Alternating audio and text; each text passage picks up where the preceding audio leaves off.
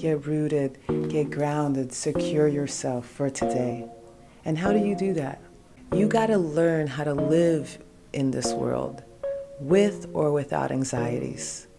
So take it from me, who I've had anxieties of my own many times till this day, that the best thing to calm your nerves down is just finding a routine that brings you peace, joy, comfort, and start that routine in the morning.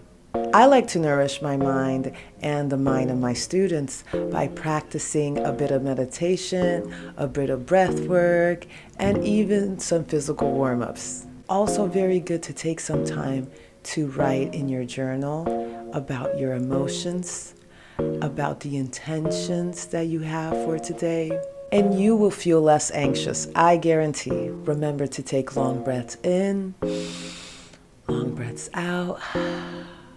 Play sounds to make you feel centered. Set your intentions with love. Speak out of love. Move differently. Yeah, move differently, because do you want to feel different? Do you want to feel calmer, or just a different emotion, a different vibe? So you got to move different to feel different, right? And you don't have to be new to make new. You don't have to be young or inexperienced to try to create something new.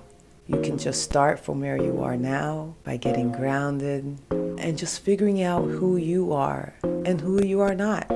We got to learn about ourselves more by staying in the quiet moments, by writing about our deepest feelings and our deepest dreams.